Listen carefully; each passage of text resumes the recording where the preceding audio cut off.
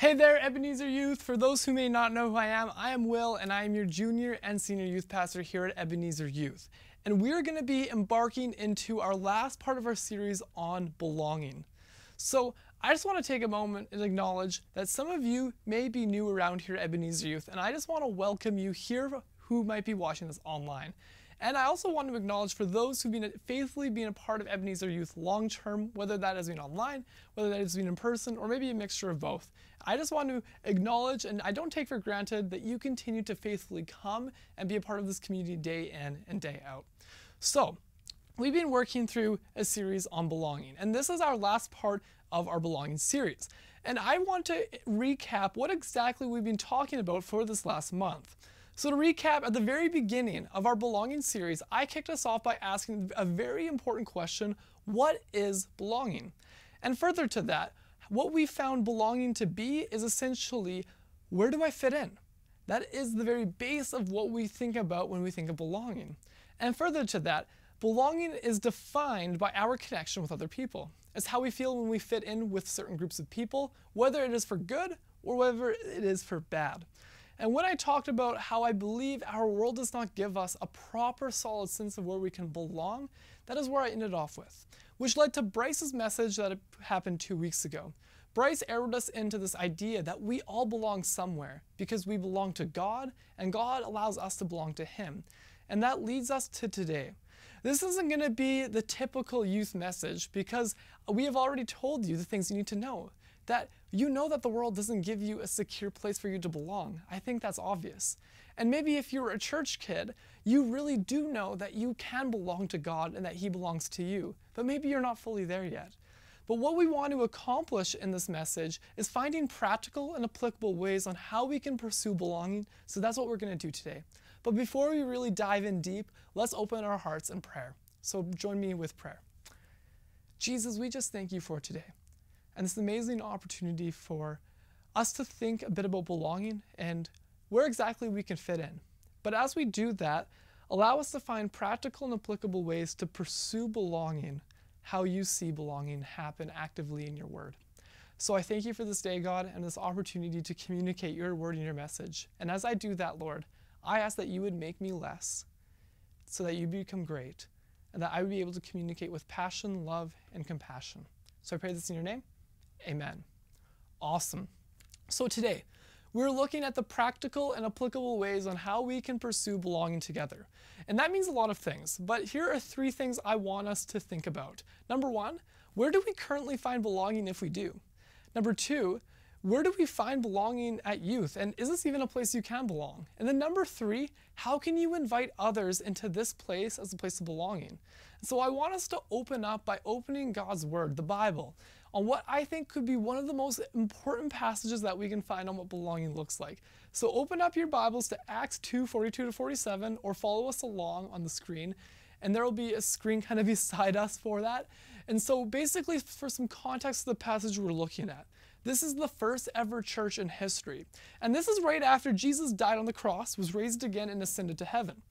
And all these people who believe in Jesus, they gather together, and this is what happens. The first church, Acts 2:42-47 says this: all the believers devoted themselves to the apostles' teaching, to fellowship, and to sharing meals, including the Lord's Supper, and to prayer. And a deep sense of awe came over them all, and the apostles began to perform many miraculous signs and wonders. And all the believers met together in one place and shared everything they had. They sold their property and possessions and shared the money with those in need. They worshiped together at the temple each day, met in homes for the Lord's Supper, and shared the meals with great joy and generosity, all the while praising God and enjoying the goodwill of all the people. And each day the Lord added to their fellowship to those who were being saved. I want us to notice something. In this passage, the first church ever, these people devoted themselves to teaching, fellowship, sharing meals, and prayer. But what I find super significant behind the what they did is why they did it. Before the what came the why. These people came together because they felt the sense of belonging. As the word says, a deep sense of awe came over them all. That's what the Bible says in Acts 2, 42 to 47. And what this led to was true community. That was the why.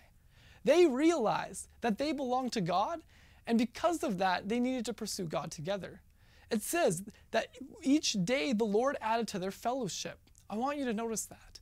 In a true Jesus-centered community, a place of belonging, you were able to create this culture around belonging around God. And that happens when you're able to start belonging, bringing more people to experience God, and that keeps multiplying. That is the kind of community that Acts 2, 42 to 47 was like. This community of belonging, a community of purpose, a community of love. How awesome would it be to be in a community like this? And let me just say, true Jesus-centered community just doesn't occur here in the Bible, but it actually happens in real life. Obviously, sometimes it does not, and sometimes it does. And I really hope that you're able to feel like you have that kind of belonging here at Ebenezer Youth. But maybe you don't, and that's okay.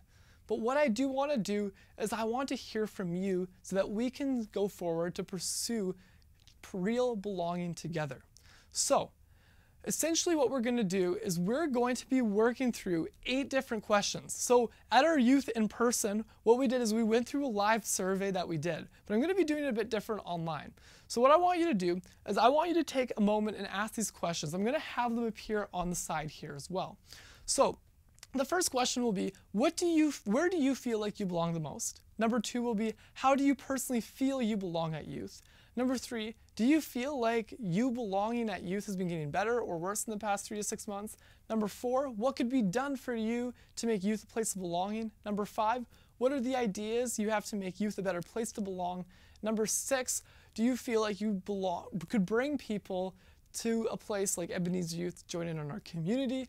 Number 7, what would need to be done at Ebenezer Youth to make it a place for you to bring other people in? And number 8, overall, do you feel like you've grown in your belonging in God? And so those are the 8 things that I have. They'll be beside me right here. And I want you to take time to work through it. So pause the video and take a moment to work through those. Okay, now that you've unpaused the video and hopefully you've been able to reflect, maybe write down and think about some of these questions, I want to be able to work through you and be able to think with you in this. And I want you to be honest with yourselves. Compare yourselves to what Acts 2, 42 to 47 says, a place where they found a deep sense of belonging, a place where they were able to do amazing things together.